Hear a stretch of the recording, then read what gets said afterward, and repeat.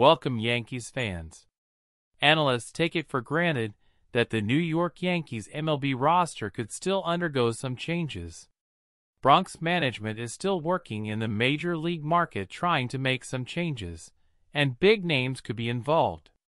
What is certain is that some players don't deserve to be on the Yankees 2023 roster of 40.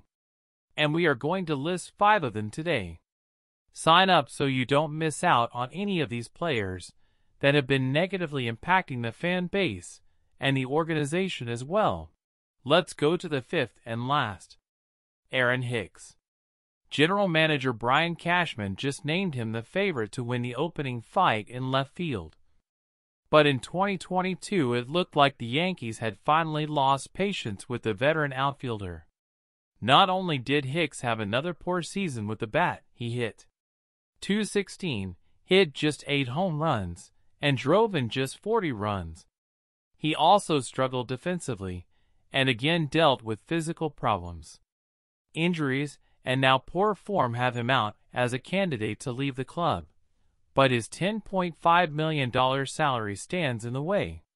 In my opinion, the most concerning case, because leaving it off the list could cause several problems. Because he would not get a market to leave the Bronx. And on the other hand, it also hurts up because it is not in a good phase and takes a place which could be occupied by someone who would really make a difference. And in your opinion, Yankees fan? Leave in the comments.